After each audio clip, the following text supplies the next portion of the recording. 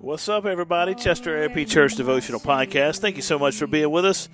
Genesis chapter 9. Here we go. Well, it's into chapter 8, which brings us in. Gives me grace for every trial. Feeds me with the living bread. All right, here we go. Genesis chapter 8. I'm actually going to read at the end of the chapter, beginning in verse 15, the Lord's promise.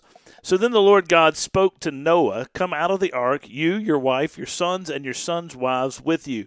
Bring out all the living creatures that are with you, birds, livestock, and those that crawl on the earth, and they will spread over the earth and be fruitful and multiply on the earth."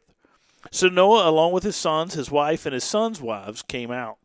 All the animals and all the creatures that crawl and all the flying creatures, everything that moves on the earth came out of the ark by their families.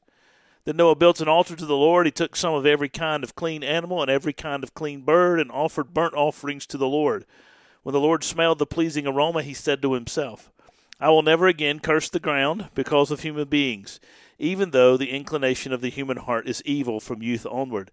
And I will never again strike down every living thing as I have done, for as long as the earth endures, seed time and harvest, cold and heat, summer and winter, day and night will not cease." Now, this is, can you imagine? Let me just take a moment and say, can you imagine the celebration of the worship of God after Noah and his family got out of the ark? I mean, they've been in the ark for over a year.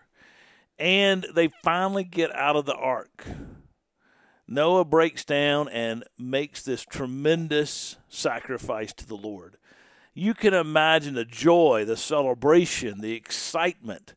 Nobody else on earth, they endured. God provided. God kept them through it. They persevered in faith. God preserved them by his grace and provided along the way for them as they were in the ark for this lengthy period of time.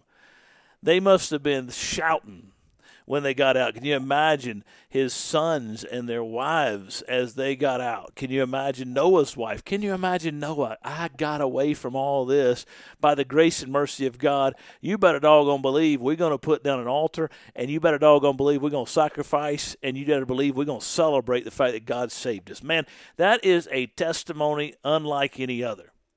And hopefully and prayerfully, if you've been saved by grace miraculously like that, you have a testimony and you're willing to worship God. That's one of the things that blows my mind, by the way, about people who don't want to join with the people of God to worship God.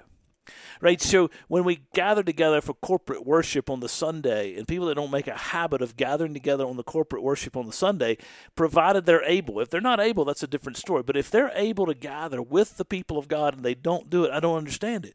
Because if you've truly been saved by grace, and you truly have come to know the fullness and the freedom of knowing the Lord Jesus Christ as Lord and Savior, and being saved from your sin as Noah and his family began to understand it through the ark, can you imagine the celebration? You should be wanting to celebrate. You should be wanting to offer yourself to the Lord. And Noah here does that. They have a tremendous party and a sacrifice. All these animals are free, and they're running off, and they're repopulating. In some senses, it's like Adam in the Garden of Eden again. All the animals come to Adam to be named. After a year on the ark, those animals are tamed, right? Most likely. And so they're going to be hanging around. And so it's almost like now we've got this restart in the Garden of Eden, as it were. Though Adam and Eve brought sin into the world, and though Noah and his family are sinners, because God says the human heart is wicked from youth on, you and I have a sinful heart just like Noah did. But we've been saved by grace. Noah was saved by grace through faith. And so, but it's like it's starting over again. And so now all the animals disperse and they repopulate the earth, and Adam and Eve are to repopulate the earth, and God gives that beautiful promise, right? I'll never do this again. I'll never destroy the earth. I'll never destroy seed time and harvest. I'll never destroy sun and moon. I'll never wipe it out again because people are wicked, right? God is progressively moving us toward, in the story of redemption, but even in history, toward the coming Savior, the Messiah, who would give his life. Salvation is not through an ark in the midst of a flood. Salvation now is through faith in the person who suffered judgment on our behalf. And so we trust the Lord and we walk with Jesus, and we know that this promise is true, that when God comes to destroy, he's going to remake once and for all. He's never going to destroy it again.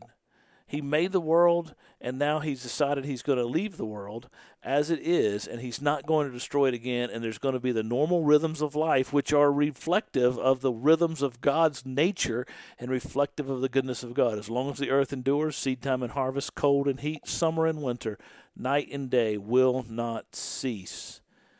Because God is a God of graciousness and a God of promise, and makes a promise. Now he's going to enter into a covenant with Noah next time in Genesis chapter 9. But right now I want you to see the fullness of the grace and mercy of God saving Noah, the promise the Lord makes, but also I want you to notice the provision, but Noah's response and the family's response to the grace of God. Do we respond to God in a way that says, thank you for your kindness to us? I hope and pray we do. You guys take care. God bless you. I'll see you Monday. You carry me close to your heart, and surely your goodness and mercy will follow.